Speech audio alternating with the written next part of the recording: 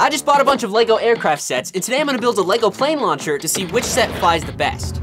Side note, humans cannot fly. Don't ask me how I know that. Also, this video is sponsored by Shopify, but more on them later. So step one, we need to build a way to launch the planes into the air. Now we do have this Lego crash test simulator from our last video, and I'm thinking if we extend it, remove this box right here and put it at like a 30-degree angle, we can actually use the same mechanism to launch planes into the air. Basically, there's a rope attached to this pulley, and when we add a weight to the end and then drop it, it launches whatever's in front of this. So we can put any plane here and then just attach a heavy weight, and at the end of this, maybe we have a ramp or something. We gotta rebuild it and rework it a little first. Let's take this box off here.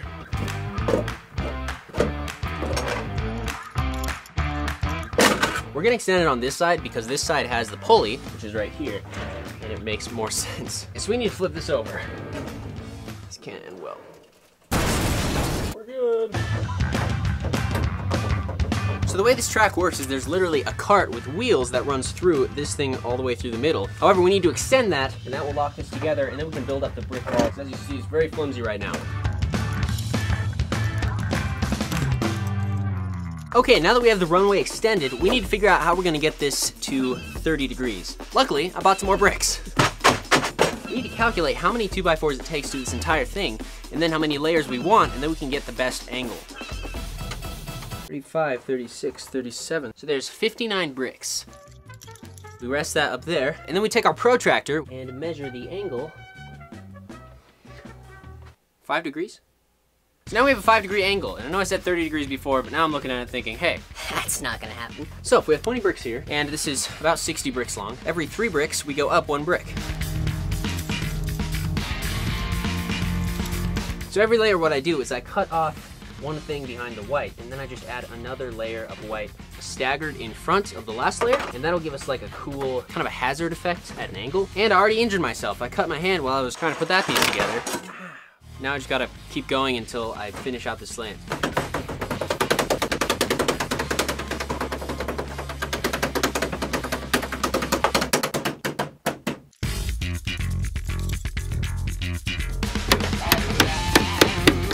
Now, I just have to take all of these and make them level with this, because these are supposed to touch the ground so that this thing doesn't collapse. Other than that, we have the slope done, and I'm scared to flip this over, so I'm gonna add those and then do that. Now, we gotta flip this. Ella, could you give me a hand? You have the light in, so you should be fine. We're gonna lift. All right, so now you can see we have a nice 5-degree angle. Then we just have to upgrade our cart so that it can actually roll on these tiles and hold our aircraft. So, Ella. Okay, so now that we got rid of that, this is the track. Now this part goes underground and connects to the rope, but above this we wanna have another track that's about this big, and we're gonna actually put real wheels on it. And then we'll take our planes and stuff, and they'll basically just be pushed by that track. Connect that like that. This will sit above the track. On the sides of this, we simply do this, this. Now we just need to get some Lego wheels and put them on the edges. The blank one on, this one on the wheel. We can just snap that on here. And then we just gotta make a couple more. Okay, now this goes here. Why are you laughing so evilly?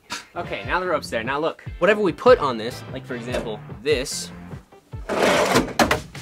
So yeah, this is perfect, and these wheels roll on this. It's just being controlled from underneath. The next step is to tile this and make it actually look like a flight launcher and not a crash test simulator. And while I'm doing that, I'm gonna tell you about this video's sponsor, Shopify, and their link in bio tool, Linkpop. Linkpop is an all-in-one free link in bio tool created by Shopify, and it allows you to showcase all of your social links together using one single link. Kind of like a digital shelf that can house your social links, playlists, favorite websites, or if you're a business and already have a Shopify store, a new product that you just launched. You see here, if I just tap my Linkpop, literally all my links come up. I got my newest video, YouTube channel, YouTube Shorts, TikTok, Twitter, and maybe I wanna make it look a little more futuristic.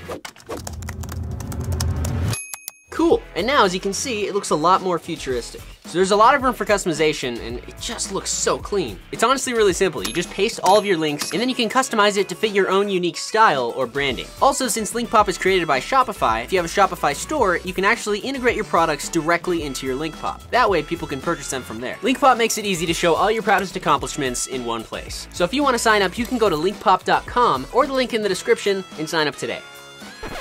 Big thanks to Linkpop for sponsoring this video. Now let's go launch some Lego planes. Okay, we got 2 boards laid down right here, and there's a hole drilled in this. That way it should be super sturdy. Set this right on the board. Oh, perfect size. So now we have this thing on the table. You can see right under here, there is a hole, and that is where the rope is gonna come down. Pull this through.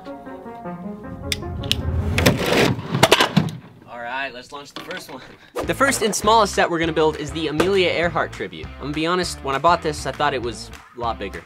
The sets are gonna be getting bigger and bigger as we go, but we're gonna start with this and see how well it does.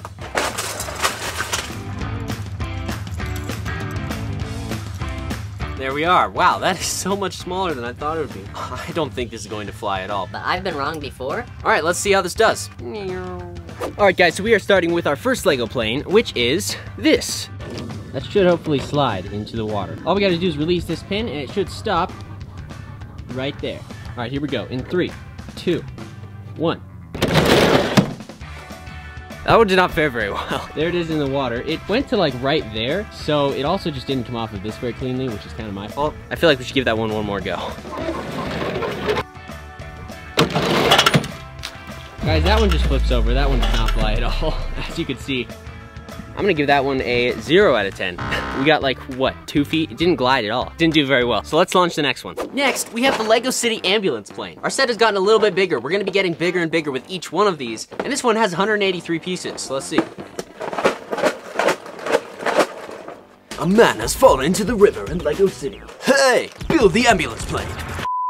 All right, so this next one has wheels, which may or may not be a problem. If we put that right there, that should sit in there pretty good, I hope. But now we can launch this one. Launching in 3, 2, 1. That one just kind of flipped due to the forces on this thing. It went up like this, which means it was getting some good wind, but not when it got in the pool. Definitely flew a lot better than last time. As you can see, nothing broke about the plane. This one didn't do very bad. I'm gonna give it like a 2 out of 10. So not horrible, but not great. Let's build the next one. The next set we're gonna build is the Mars Research Shuttle. This one's pretty cool. It's got like rovers and drones that come out of it. I mean, it's supposedly supposed to fly, so we're gonna see how well that actually does.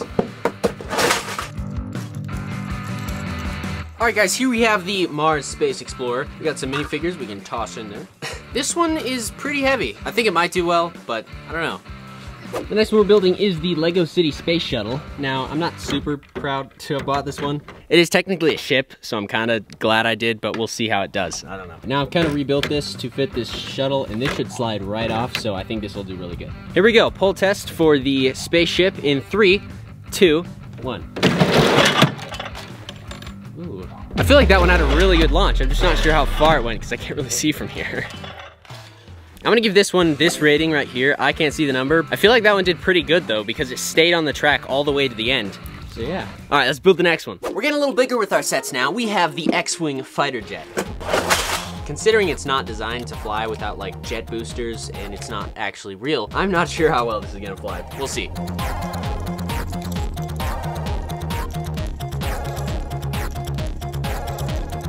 Here we have the X-Wing fighter. As you can see, you push this button on top, and the wings start. Unfortunately, we can't really do that on the simulator, but let's test it out and see how well it can really fly. Maybe it'll surprise us, who knows?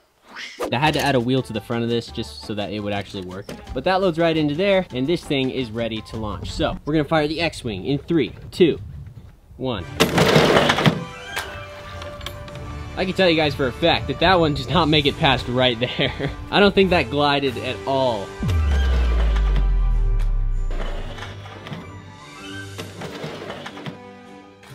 Yeah, I don't think the X-Wing flies pretty well, mainly because it's not supposed to fly without like, you know, rocket engines or whatever they use in Star Wars. I'm gonna give that one a 1 out of 10. That one did not do good at all, sorry. Tell me this doesn't remind you of that one scene, in the swamp.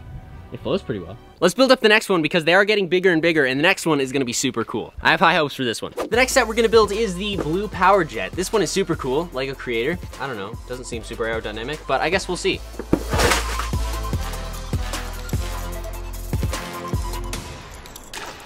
All right, you guys, here is the Blue Power Jet. It is super cool. As you can see, it has working landing gear. If you flip these down, and it rolls. I'm super excited to see how this does. I actually changed my mind. I think it might fly pretty well. It's not as heavy as I thought, and also it's very aerodynamic. All right, next up we have this Mega Blue Power Jet. I forget what it's called, Super Jet.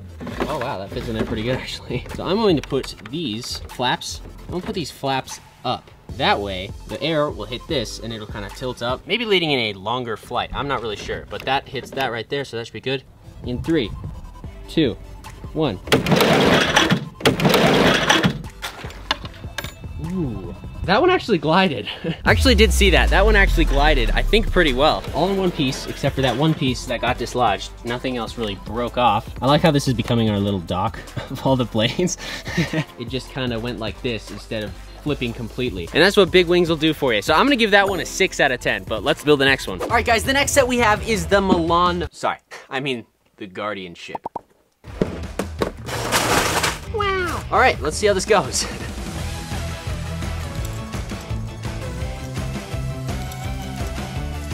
All right, guys, here it is, the Guardian ship, for some reason. This thing is actually extremely cool. It has an opening top, opening cockpit, and this somehow opens. I don't know why they made this so difficult to open.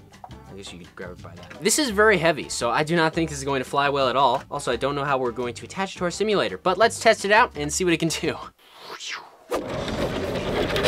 This will hopefully fit right here, and just those 2 legs will kind of straddle that piece, I guess. I'm nervous for this one because this one's big. In 3, 2, 1. What?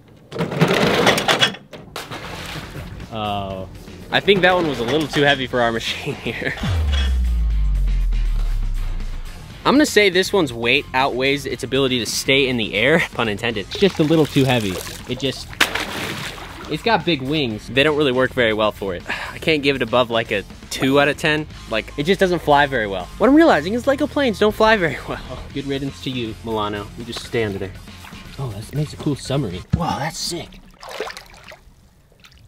Guys, if you want to see Lego boats, comment down below. So that one didn't work super well. Let's build the final one and see how that does. The next set we're gonna build is the commercial airliner.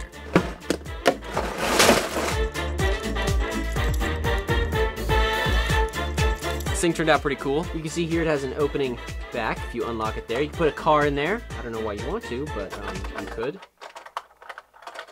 The thing that's supposed to come with it doesn't actually fit, so that's odd. So yeah, I have high hopes for this one. It has very thin wings. So let's go test this thing out. All right, guys, we have the final plane. I'm unfortunately going to have to remove these wheels because there's no way it's gonna fit on that. I have high hopes for it because these wings are so big and it's not super heavy.